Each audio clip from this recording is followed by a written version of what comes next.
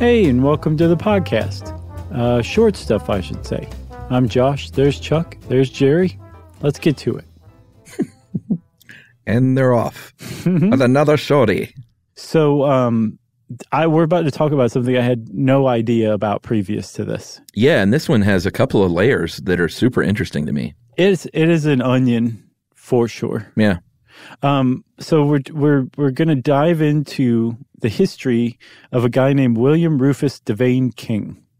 And he was an early senator. Mm-hmm. He was a diplomat for the United States. I think he was a congressman first. Mm-hmm. Then he was a diplomat. And then he was a senator for like 29 years or something like that. And then eventually he became vice president. And the way that he apparently progressed through the ranks in the Democratic Party was by being pretty middle of the road, vanilla, mediocre.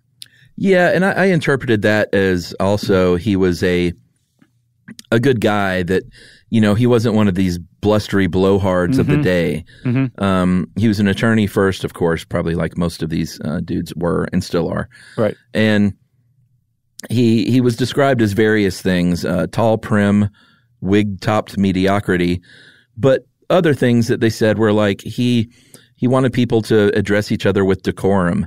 And whenever people were arguing, he was known to come in and kind of try and reconcile things. Mm-hmm. So I kind of like this guy's style the more I read about him. Yeah, no, I'm with you. Like, you know? I think to be middle of the road at this time was actually kind of a badge of honor. Oh, interesting. This is during the lead up to the Civil War. Sure. So the country is not getting along very well, right? Yeah. So he started out again in Congress. And then he went on to serve as diplomat to Russia and then Naples, the Kingdom of Naples, no less. Yeah, and in France at one point too, I think. Oh, yeah, you're right. And then by 1818, he returned to the U.S. and he said, I'm going to find my fortunes way out west. So he went to Alabama, which was way out west at the time. Yeah. And he was born the son of a plantation owner, and he became a plantation owner there. He owned 500 slaves, became one of the largest slaveholders in this newly formed state, and he named his estate Chestnut Hill. And from there, that's where he became the senator for 29 years. He was a senator from Alabama for 29 years, and actually was instrumental in, ironically, naming the town of Selma. Oh, wow. Did you see that? No. So there was a poem, a book of poems called like Songs of Selma, that he loved. And when they were naming the county seat of the county where his plantation was, he was basically instrumental in getting it named Selma, the city of Selma, Alabama. Yeah. So he would eventually go on through the Democratic Party at the time to be vice president, to be a presidential running mate to hopeful Franklin Pierce. Mm-hmm. And this is where things get a little bit interesting because many historians, and it says some, but I did some research on this, and most historians now look back and say President James Buchanan was clearly a gay man. Right. And it's interesting to think about our past being a little more open to that. Mm-hmm. But there's a guy that wrote a book, Jim Lowen, called Lies My Teacher Told Me, Everything Your American History Teacher Got Wrong. And he clearly states that James Buchanan was gay. And not only that, it was not a big secret. And America was actually a little more open to that kind of thing and permissive of that kind of thing back then. Right. It wasn't like his career, his political career wasn't ruined. It wasn't like blackmail held against him. And that just so goes against what most people think of with history, that it's like a arrow that progresses ever forward. And that by default then, like the time we live in must be more tolerant and more progressive than, 100-something years ago, 150 years ago. And that's just not the case. And this is a good example of that. Yeah. So he calls it, this author says that the idea that we started great and just got greater and greater, chronological ethnocentrism, which is a fancy way of saying what you just said, which is in the 19th century, it was okay, at least to, he got elected president. Yeah, and speaking of fancy, one of the examples that they point to is that this was an open secret or just known around D.C. is that Andrew Jackson had a nickname for James Buchanan and William King, Miss Nancy and Aunt Fancy. Yeah, because here's the deal. Buchanan never married. He and King lived together and spent a lot of time together, and that was basically sort of known around town that was the deal. When Buchanan died, he had all of his correspondences burned upon his death, right? Which is sort of a weird thing to do. But a few of the letters did survive, and one of them from 1844, addressed to a Mrs. Roosevelt, said, when King moved to Paris to be ambassador to France, he said, "I am now solitary and alone, having no companion in the house with me. I have gone wooing to several gentlemen, but have not succeeded with any of them." Tough to take that the wrong way.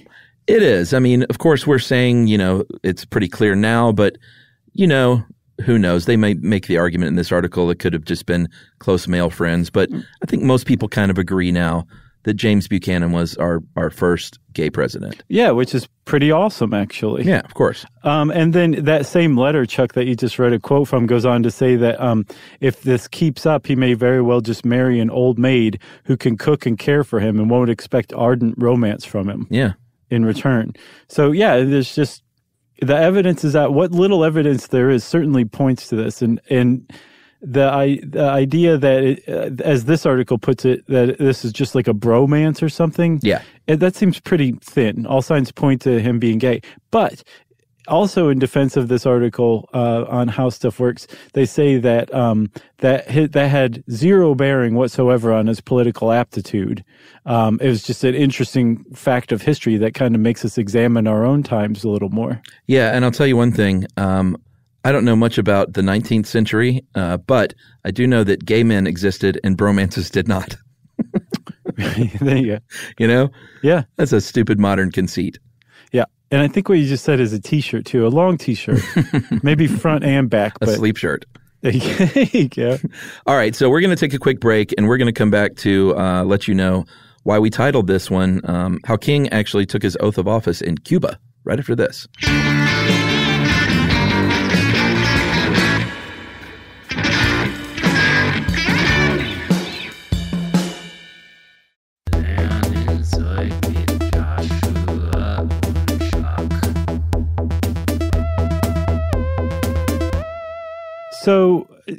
So William King, I want to call him Rufus King so bad because it's William Rufus Devane King, but that's not what he was called, Josh. Not what he was called. But William King had another claim to fame historically in that he was the only person in the United States history elected to high office who was sworn in off of U.S. soil. Yeah.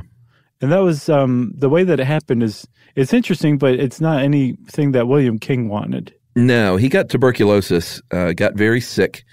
And from the time of his election in November 1852 as Pierce's vice president to when he would eventually take office in March of 1853, this was sort of the time when they were like, go to a good, hot, warm climate because that will help you out, which is, it probably does help along, but it's not a cure-all, Yeah, the muggy air of Cuba will really clear out your tuberculosis. It doesn't seem right to me. Yeah, that's true. I didn't think about the humidity. But that's where he went. He went down to Havana to restore his health between the election and the swearing in. But his health just got worse and worse and worse. And by the time he was to be sworn in, within like a week or so, or I think maybe even more than that, because he wouldn't have been able to make it from Havana to D.C. within a week at that time. On a boat? Yeah.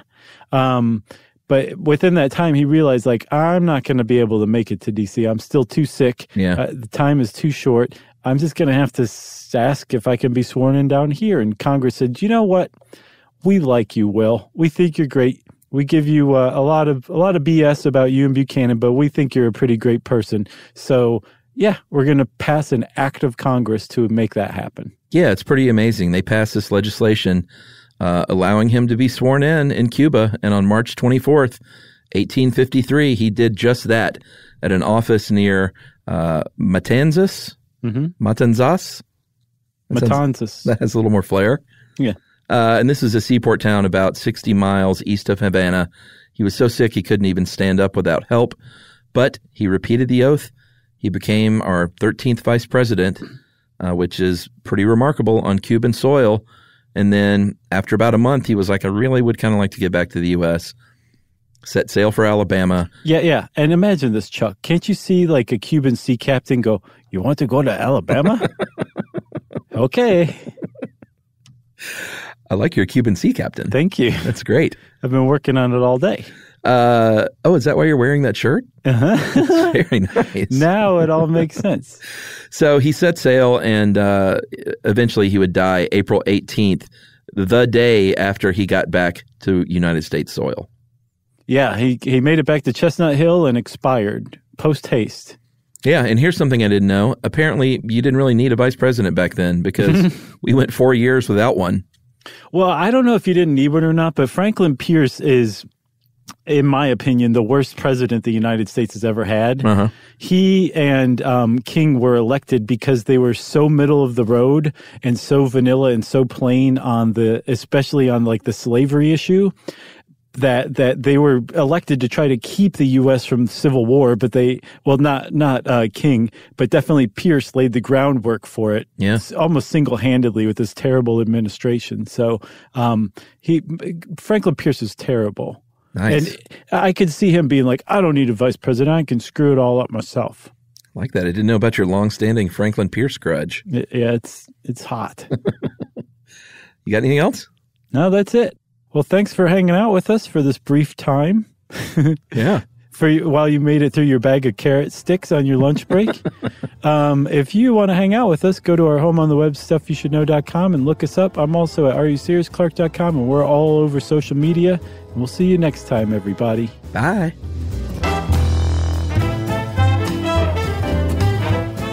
For more on this and thousands of other topics, visit howstuffworks.com.